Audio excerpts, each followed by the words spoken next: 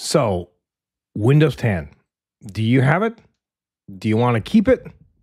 Or do you want to upgrade? Windows 10 now directly upgrades to Windows 11 25H2 as Microsoft pitches AI-powered productivity. I will link you to this article so you can go over here and check out it in its entirety. So, what is all this about?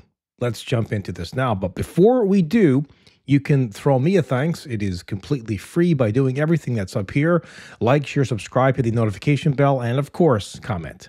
If you are thinking about updating your Windows 10 to Windows 11, and keep in mind that Windows 10 is done, it's over, it's finished, but you can opt in for ESU or extended security updates if you want to and keep Windows 10. And if everything is working on your system and there's really no need for you to update it, aside from the fact that you go, well, I wouldn't mind having Windows 11. If you know anything about Windows 11, you probably wouldn't say that. But in any case, if you are considering updating from Windows 10 to Windows 11, please be warned that it will install 25H2. And some people have been having problems with that version of Windows 11.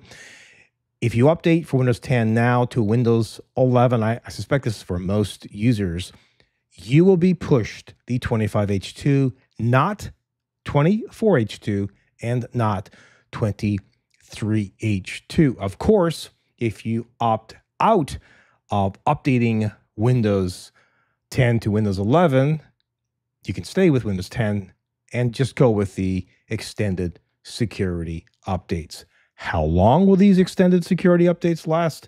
That is anyone's guess. Now, Microsoft has a way of nagging you to death. If you have a local account, they will continuously remind you to get a Microsoft account for a whole bunch of reasons. You'll be more secure and you'll be able to opt into all of this, fabulous Office 365.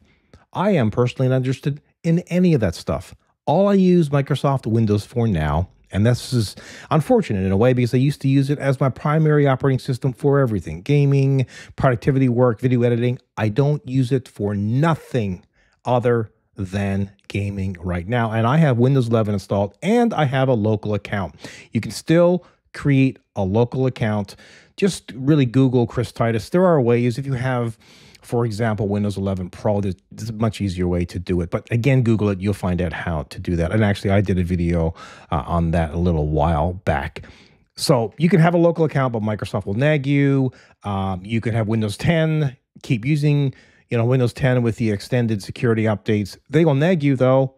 They will remind you to update to Windows 11. They could even remind you to get a brand new computer system. You mightn't be able to afford it, and that's certainly understandable in this economy. And they're going to tell you, of course, that it's for your own safety and security, these evolving threats and all that kind of stuff.